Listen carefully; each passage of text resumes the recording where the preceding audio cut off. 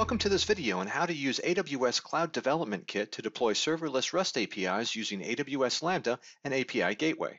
My name is Philip Piddle and I'm a Senior Software Engineer at AWS on the .NET SDK team. The Cloud Development Kit, or CDK, allows you to define your infrastructure as code in one of several programming languages, including C#. This means we can use all of the tools software developers are already familiar with when defining our cloud infrastructure. Today we'll quickly go over what you need to get started using the CDK. Then we'll create a solution with two serverless Lambda functions. And then we'll write the CDK code to deploy them and create an API gateway to allow them to be called from anywhere on the web. And as .NET 5 support in Lambda launched recently via container images, we'll create a third Lambda and matching infrastructure code. Finally, we'll use the CDK tooling to deploy our entire solution globally by using AWS regions in both the US and Europe. We'll be starting today in PowerShell. The first thing we need to do is make sure that you have Node.js installed, as this is a prereq for the CDK. If you don't have Node, you can download it from nodejs.org. Next, I'll use Node's package manager, npm, to install the CDK command line tooling, making sure to use the -g switch so that I can run the CDK commands from any shell. Next, we'll be using the AWS CLI. If you don't have it installed, you can download it from aws.amazon.com/CLI. We'll use the AWS configure command to set the credentials and default region that the CDK will use. This requires you to have a user available in your AWS IAM console that has programmatic access. If you need any help getting that set up, the AWS CDK workshop has an excellent guide. Lastly, we'll need Docker installed and running to support the .NET 5 Lambda function we'll create. If you need Docker, you can download it from docker.com. We also need to make sure we have Docker configured to use Linux containers. With all the prereqs out of the way, we can start building our application. I'll start by creating a new directory for our solution. Then we'll use the CDK command to scaffold up a solution for us. It's possible to do this step by hand, but it's much easier to let the tooling create it for you. Here we can see the files that the CDK initialize tool created for us. Inside the source directory, we'll find the solution file. Let's go ahead and open it.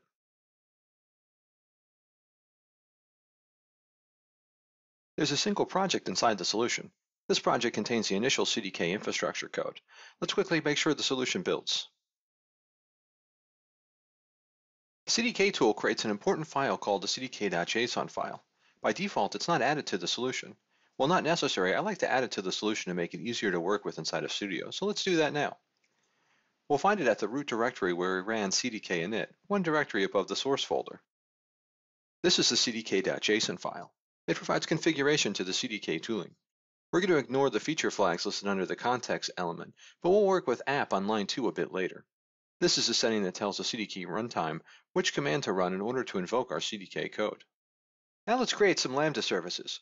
I've already installed the AWS Toolkit for Visual Studio, so when I go to add a new project, there will be several AWS project templates installed. Because we're going to want to use API Gateway later, I'm going to pick the AWS serverless template.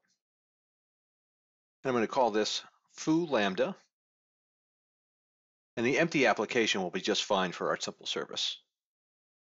Let's open up the function and make a minor tweak.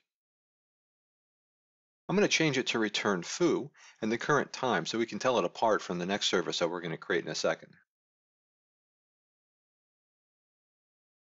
Now that we have foo, let's create bar. I'll use the AWS serverless project template again, and we'll call this bar lambda.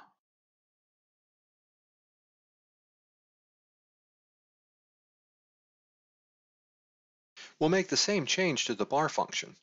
We'll have it return bar and the current time in UTC.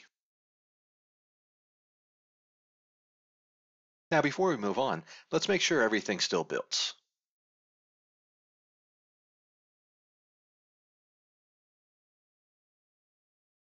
As we get ready to write our CDK infrastructure code, I actually want to clean up this project a bit. By default, the CDK scaffolding will name everything after the containing folder. I'll simplify this here and rename everything to just CDK, starting with the assembly and default namespace.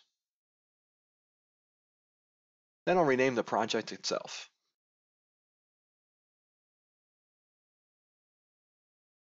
Since that changes the file name of the csproj, we'll need to update the cdk.json file so the CDK tooling will know how to find our project.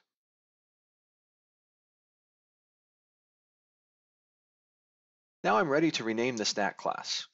This is where we'll define the infrastructure to host our Lambda functions, so I want to give it a better name. Let's rename it to foobar Lambda stack.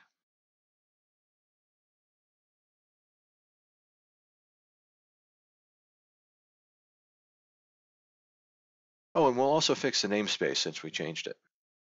Now we are ready to start writing our infrastructure code. We are going to update the foobar Lambda stack constructor to declare that we have two Lambda functions. To do that, I'll first need to go to the NuGet package manager and add a reference to the amazon.cdk.aws.lambda NuGet package. Now that that's installed, we can start. I'm going to declare a new object, and that's going to be of type amazon.cdk.aws.lambda.function. And this is going to be part of the stack, so I need to pass this as a constructor parameter. I'll give it an ID, foo lambda.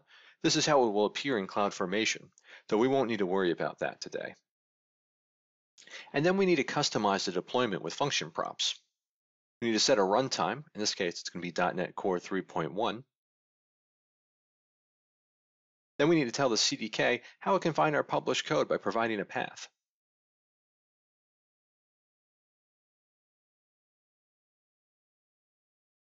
And this path is relative to the cdk.json file. So we'll be in source/foo-lambda/bin/debug/.NET Core app 3.1/publish. Finally, we need to specify our handler method.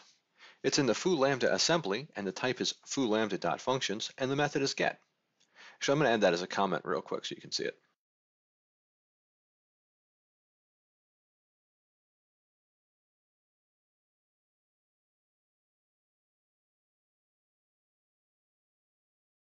All right, add a semicolon, and that's it for foo lambda. Now I'm going to duplicate this whole statement for bar lambda.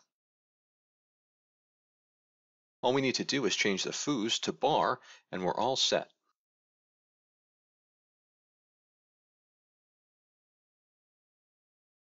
Actually, there's a small problem with the paths in from asset. They shouldn't start with a // so let's go ahead and remove those now. Now let's head back to the terminal. The first thing we need to do is run .NET Publish on our solution. This isn't necessary for every construct in the CDK, but we do need to do it here because our Lambda function constructs are explicitly looking for our code in that publish directory. Next, I'm going to run CDK Bootstrap. This only needs to be run once per region. The CDK needs some AWS resources in order to function correctly, and this command sets that up for us. With that out of the way, we now have all the pieces in place to deploy to AWS. We'll do that by running CDK deploy. This will display a list of security changes we're about to make. The function constructs we're using need to create a new IAM role for bar lambda and foo lambda, and that's what's shown here. We'll press Y to agree, and that kicks off our deployment. I've sped this up a bit, but in about a minute our foo and bar lambda functions are provisioned out in AWS. Switching over now to the AWS console, and I've already got my browser on the Lambda page in the Oregon region, and if I refresh, we'll see the newly deployed Lambda functions. So now that these are up, we'll create API gateway endpoints so that we can invoke the Lambda functions over the web. First thing, we'll head back to the NuGet package manager to get the package for API gateway, which is amazon.cdk.aws.api gateway.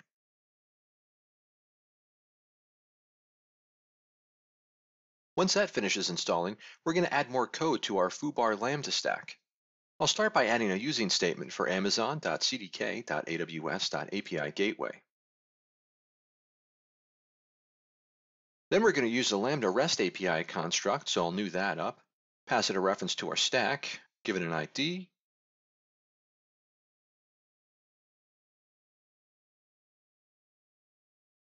and again we'll configure it using a props object. In this case, we need to set a property handler. What's really great here is we can pass in a reference to our foo lambda function, and that's it for foo lambda. We'll duplicate that statement for bar lambda. Change the ID and point to bar lambda, and we're done.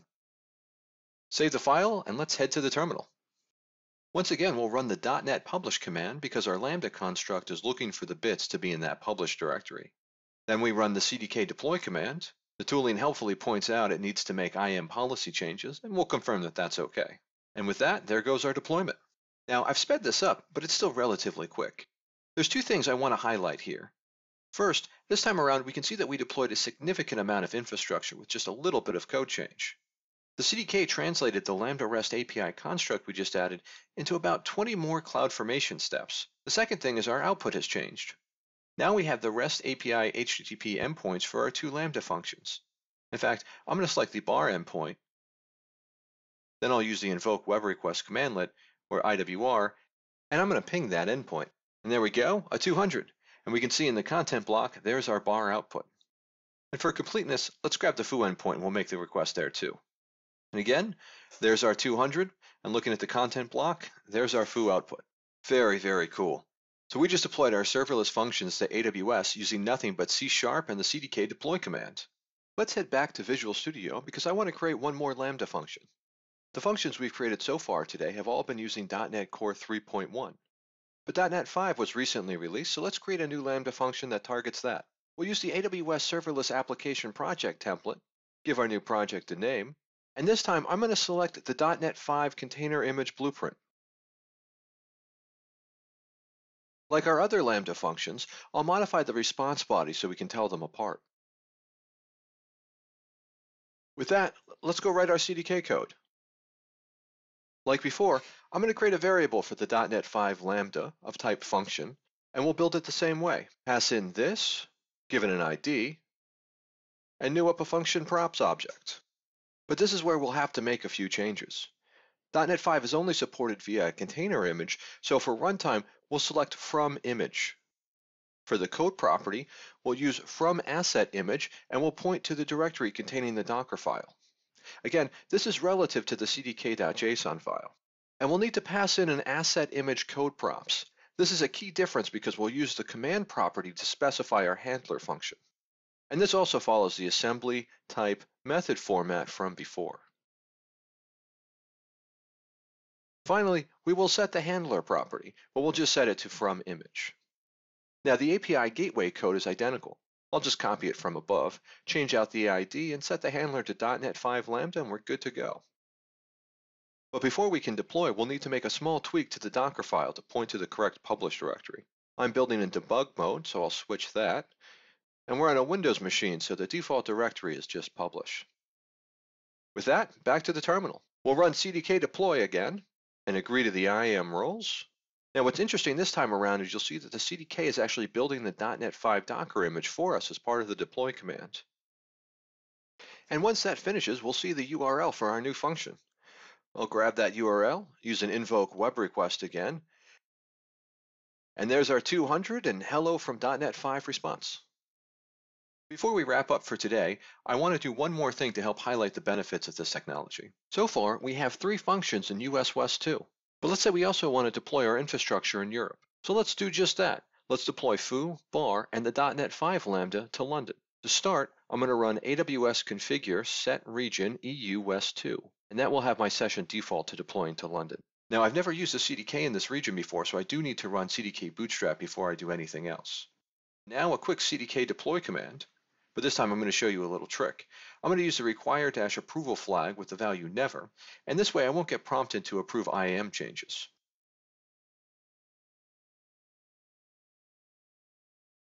And with that, now we're in EU West 2. And just to confirm, I'll send a request to our foo endpoint. And there's our 200. That concludes this video on how to define your serverless infrastructure as code using C# and then deploy to Amazon Web Services using the CDK. If you'd like more information, I highly recommend the CDK workshop for additional tutorials. General documentation is available on the AWS Docs site, and if you find any bugs or want to explore the source code, come find us on GitHub. Thanks for watching.